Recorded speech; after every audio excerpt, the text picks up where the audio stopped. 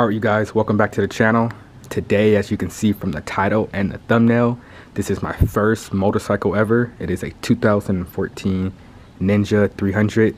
I was gonna go with a bigger bike. I'm not gonna lie, at first I was gonna go with a either a 600 or like a 1000 cc, but like I said, this is my first time riding a street bike. Yes, I've owned plenty of dirt bikes before, but street bikes still are a little bit different. There's like, it's the same but different, if that makes any sense. So I just want to go on the safe side and get a 300 just to start off. I don't know how long I'm going to keep this bike for.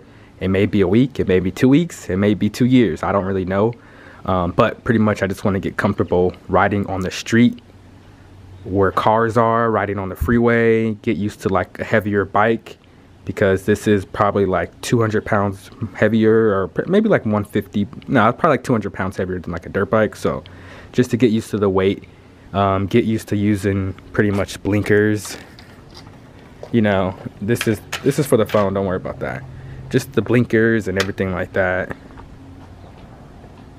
Get used to using mirrors. I don't usually use mirrors. I might ride with them up or down, I don't really know, but yeah, pretty much I'm just trying to show you. I'm gonna give you guys a first ride maybe tomorrow or so, but I just want to give you guys a pretty much an update on the bike. I'm pretty sure I can wheelie this bike. It has ABS, which I don't know if that's a good thing or a bad thing. Maybe since I'm a beginner on the street bike, it might be a good thing. Let me know in the comments. And also let me know in the comments what type of bike you guys started with, and what type of bike do you guys have right now. It has low miles. I'm not gonna lie, I like the gauge. And then right here you can see your speed, and right here, I don't know if you can see the gears the gears you're in. Got your gas tank right here. You need to use your key. Got your electric start, kill switch, your horn, blinkers, your headlights.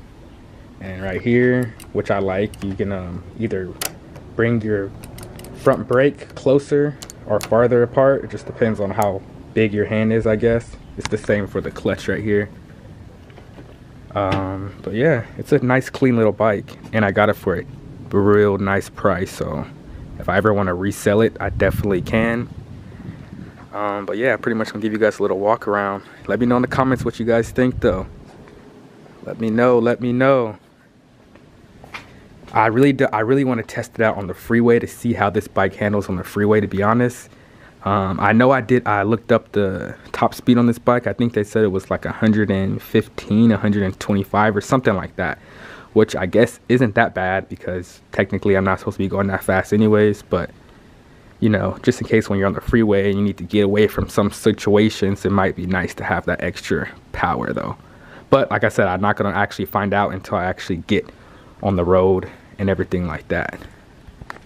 But yeah, let me know in the comments what type of bike you guys have. Let me know how long you guys been riding for, everything like that in the comments. This is a quick little video. I'm definitely gonna be making more videos on this bike, so please stay tuned. Like, comment, and subscribe. More videos coming soon. Let's get it.